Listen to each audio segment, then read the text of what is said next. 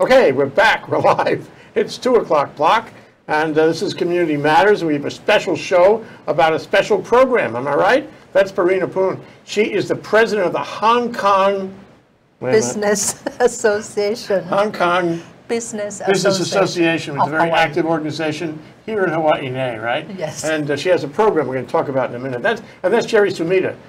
Jerry Sumida is a principal at Carl Smith Ball, and he is one of the founders, I get this right? Yes, right. Of the Hong Kong Business Association, which is HKBAH. Right. HKBAH, H-K-B-A-H. That's right. Yeah. So on the 25th, which is only, that's 2 weeks. 10 days, Less 10 than, days yeah. away. Yeah, 10, well, there's going to be this program at Laniakea, which you've organized. Right. And it's about Hong Kong and China. It's about trade. yeah. It's about business. It's about all the things we need to be concerned about here in Hawaii.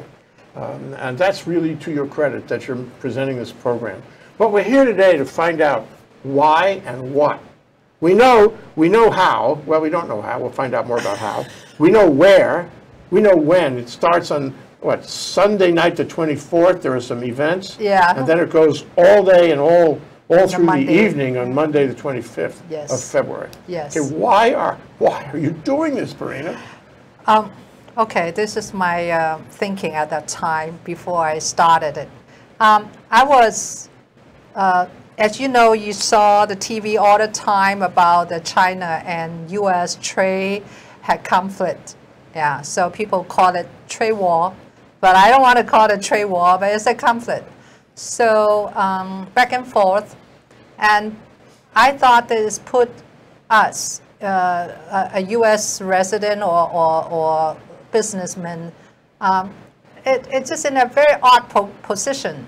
So especially like China. If you want to do trade with China, that puts you Yeah, in an odd a position. lot of trades with China. Actually, you will be surprised. May not be Hawaii, but a lot of trade. But Hawaii should be interested. Hawaii should know about these things, Yes. participate at least in the conversation. Yes. So, and I thought that because also I am a Chinese immigrant from Hong Kong, and I also thought it's put us in an awkward position because of they've been fighting for the trade. So I hope that we can put in a program so everybody have a dialogue, so we can talk about it, and hopefully we can find a solution, to do this or You have a manage. chock-a-block program here. I mean, you have speaker after speaker. I know. You have a real, this is a We have actually parade of talent. Yeah. 8 out-of-town speakers. 3 of them are directly from Hong Kong, and 5 of them is flew from a U.S. mainland. Yeah. So when we do a show or a movie, we always ask ourselves, what is the takeaway? What takeaway do you want people to get from this program on the 25th? Yes, it's very clear that we have two sides of it, morning and the afternoon. The morning side, we are focused on the U.S.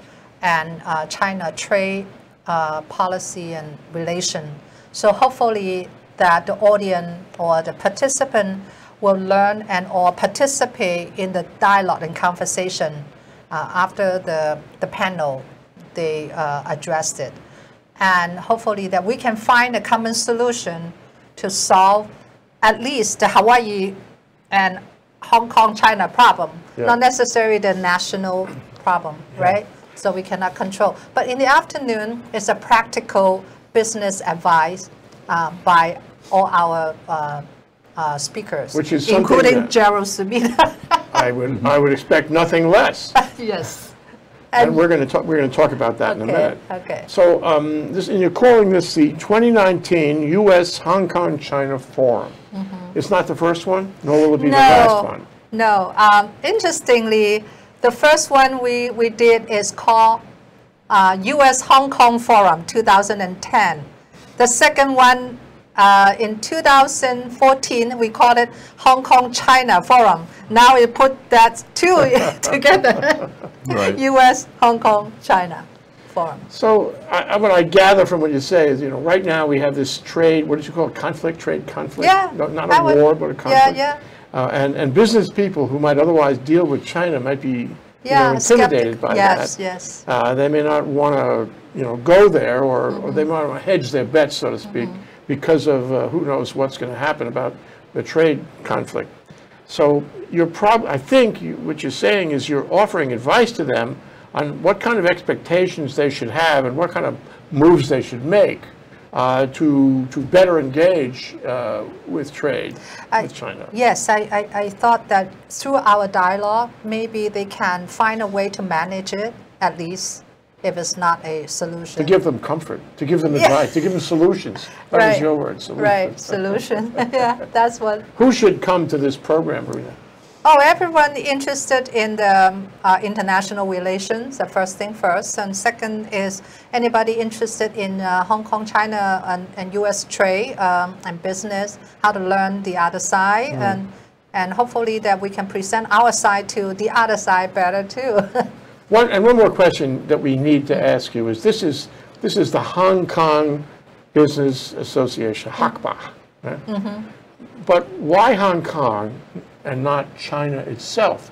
Why isn't there an organization sort of like yours, but which is based in China, in Beijing, Shanghai, that would put this program on? Wouldn't we get a more direct connection that way? It's a good question. Since I only affiliate with Hong Kong Business Association, so obviously I will do that. If I have another organization affiliate, maybe I will suggest the other organization, why don't we put on this? Yeah, okay, we do what we can. Eh? Yes, yes. What's the website that people should, sorry, Jerry. I was going to say, also remember though that historically, when trade with China began to develop after normalization, Hong Kong was looked upon as a gateway. And even China looked upon Hong Kong as the way in which both to bring in foreign direct investment and business, as well as for China ultimately to go out into the broader world. Now Hong Kong is a little bit less strong in that particular regard, and you talk about Beijing directly, Guangzhou, Shanghai, etc., other cities in China. But Hong Kong has always been a pivotal role, and really still is in many cases. If you look upon the internationalization of the RMB as a currency, Hong Kong is partly the site where they're trying to build up that particular foundation. So when the Hong Kong Business Association of Hawaii was first established, part of it was because of Hong Kong's strength itself, but also part of it was as a gateway into China. So at this point, as Barinna indicates, there is a U.S.-China Business Council based in Washington and so forth. But from the Hawaii perspective, the Hong Kong Businessmen's Association or Business Association of Hawaii, or HKBA as you call it, really has been the focal point, and it's just expanded the program now, rightly so, into sort of greater China. Okay, I'm so glad to bring him here. Well, let me add this though, Jerry. My perception, you can agree or not, is that Hong Kong, whatever Beijing has in mind about the future of Hong Kong, the people in Hong Kong want to continue as the gateway to China. That's their aspiration, and they feel strongly about it because that's the way it's been for 100 some odd years. And in fact, de facto, they deliver a lot of foreign investment into China, and they organize investment arrangements that happen in China. So they're very well equipped, and they're very active right now, and they want to do it. They want to continue to do it forever into China in the future. Now there are those leaders in Beijing who may not feel that way. They from time to time, I read Frank Ching, Frank Ching in the Wall Street Journal, out of Hong Kong, I think. From time to time you see little points of resistance by Beijing and say, no, you stay there, Hong Kong. We have our plans for Hong Kong, and you are not the masters of your destiny. We are. But that may or may not carry, because the real momentum here is that Hong Kong is, and to a large extent will continue to be the gateway, business-wise, to China. Am I right? Partly. Okay. I think now what has happened, quite frankly, is that you've got direct lines to other parts of China from the outside, and that's not just North America, but also throughout Asia and Europe. So Hong Kong is in an evolving situation, to put it nicely. You do have the two systems, one country approach, which some people would deem to be eroding within Hong Kong. Singapore has looked very much as a potential counterpoint, if not rival to Hong Kong. Yeah. So we're in a state of flux. Hong Kong still is a major way in, but it's not exclusive. And as you know, right across the border, there is now a metropolis of Shenzhen. Previously, it was just a relatively small village, and now it's one of the larger cities in China. And it has direct connections with everywhere in the world. That's right, and it's developing into an IT and an AI powerhouse.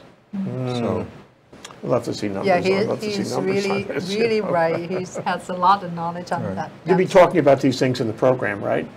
Well, yes, he will be. He will be one of our speakers, and you actually will be our moderator and chair. I want to moderate the panel on One Belt, One Road. That's what I want to do. Thank you. So what is the website where people can see the detail of this program? Actually, they can go on the Eventbrite, which is the one that we put on for registration. So they can go on the 2019 U.S. Hong Kong China Forum.eventbrite.com. Okay, 2019 U.S. Hong Kong China Forum. And here's a picture of what you will find. It's fairly complete. A lot of activities. This is I'm showing you the picture of the From activities for the 9 to 25th. Yeah. And this one is for the evening before. Plenty of activities on the 24th in the evening. Yeah. It's a Chinese New Year Gala plus our organization 23rd anniversary plus a welcome dinner to our out-of-town guests. Yeah, Kung Hee Fa Choi. Kung Hee Fa Choi. Also, 新年快乐. 新年快乐谢谢新年快乐 Okay.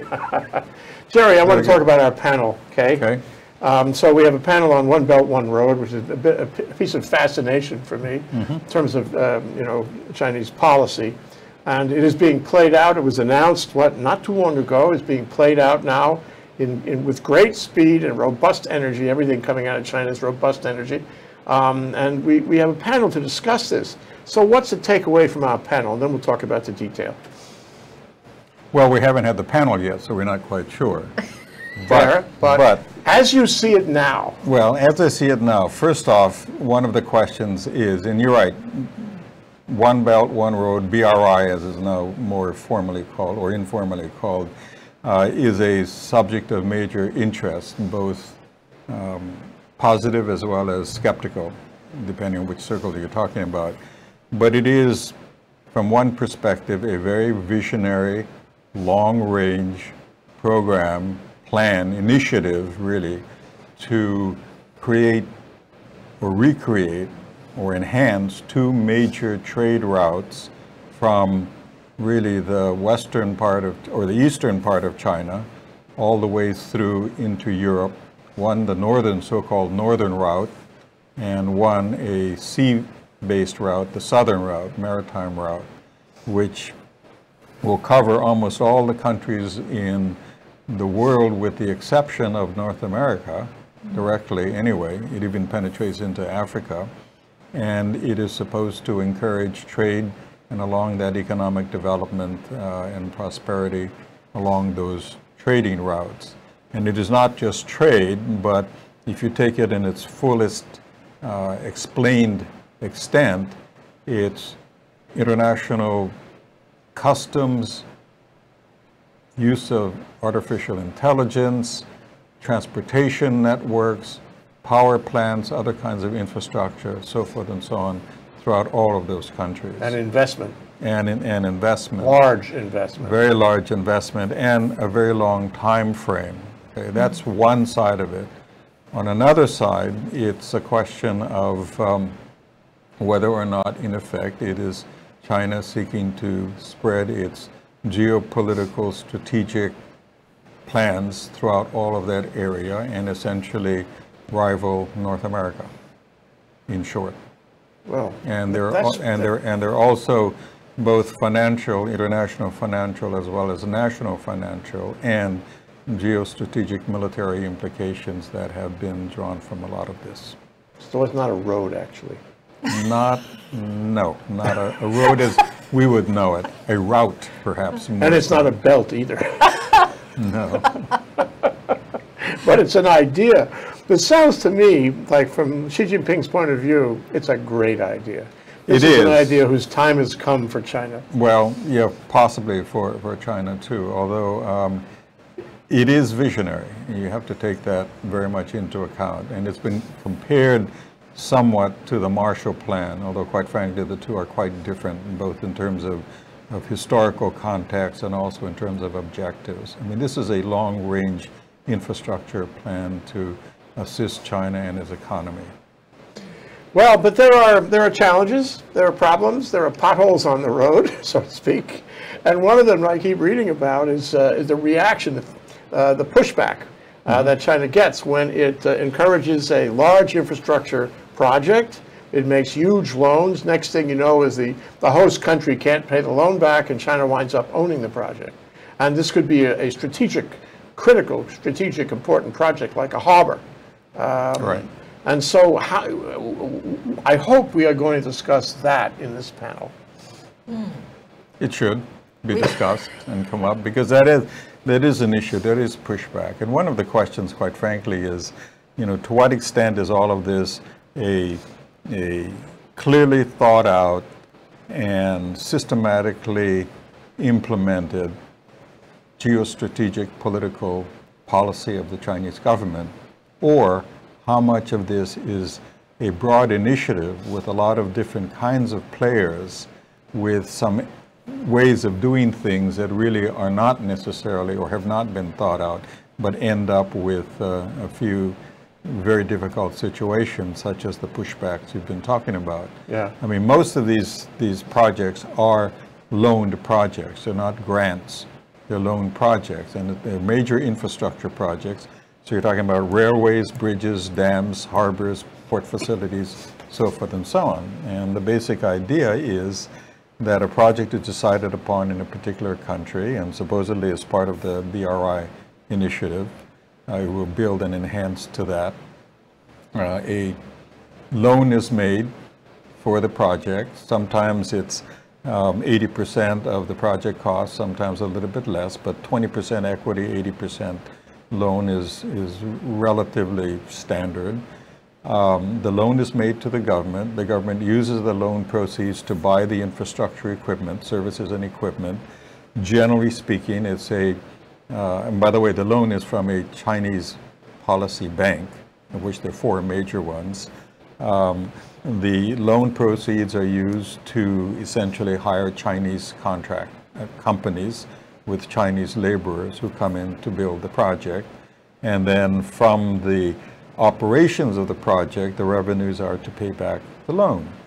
When you have a project that costs a fair amount of money and the revenues anticipated from that project are much less than either anticipated or hoped for, then you have that kind of situation. It's very much like borrowing money from the bank here and not being able to pay for it. The remedy is foreclosure. And that's what has happened in at least one major, well-publicized project in Sri Lanka. There may be another one, an airport. That was a port project. There may be an airport project that goes similar, and that's caused pushback from a number of countries in Asia, as well as Southeast, as well as South Asia and Africa.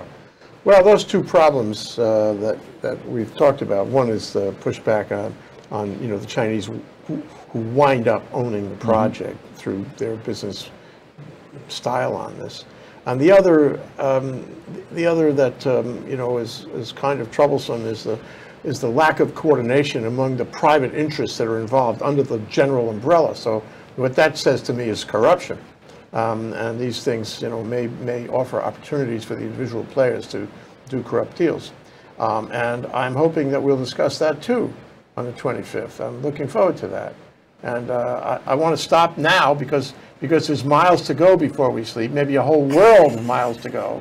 And this will be a very interesting panel. Some people think this is going to be the most interesting panel in Barinna's program. What do you think, Gerald? Well, with Jay, you as moderator, it has to be. Okay, Barinna, what do you think of Jerry and the panel? What do you think of the program in general? How important is this program to you, to us, you know, and for that matter, to the connection between the two countries, the U.S. and China? I think I find the perfect panels for the right topic. So, as you said, this is America may not be in that route, but I hope that the panel will also address how we can be involved in. Yeah, the bottom line is that this, you know, it is visionary.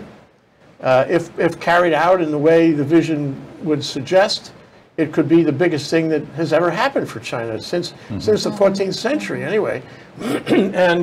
and America should learn from what China is doing.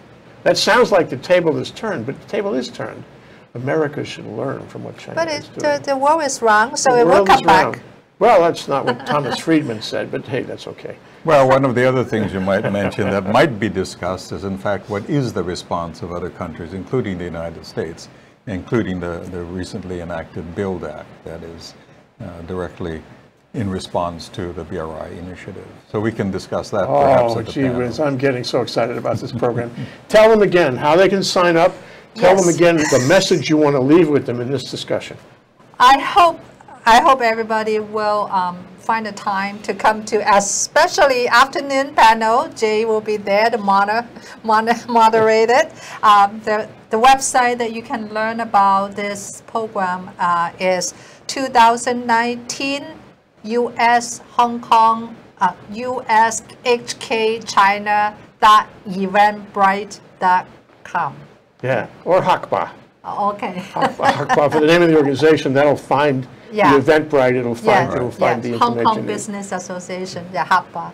Jerry, you always somehow get the last word. Why don't you take the last word now? Come and participate in the conference. It is going to be interesting. And as Barinna indicated, there are two parts of it. One is to look at a whole U.S.-China trade situation, and whatever you call it, a war, conflict, or whatever, they're really critical issues. And Hawaii is involved, at least indirectly, if not more, in all of that. And we do have a short-term as well as a long-term interest in all of that. And the second part is different subject matters. BRI is one of them, but there are other aspects too. And that kind of fills out the broader set of relationships with China. Trade is a big focus in the morning, but then the broader set of implications that go, in many cases, like BRI, beyond China, are of interest. So it'll be a very well-rounded program, and I think that, quite frankly, the Hakba is to be, really commended for bringing this kind of discussion with this kind of breadth and expertise, as you said, from both Hong Kong as well as from the U.S. mainland to participate in this. And this is pretty powerful for Hawaii. Thank you, Barinna Poon, for putting the program on. This is very important to Hawaii. Thank you for having us. Thank you. Thank you, Barinna Poon and Jerry Sumida. Aloha. Thank you. Aloha.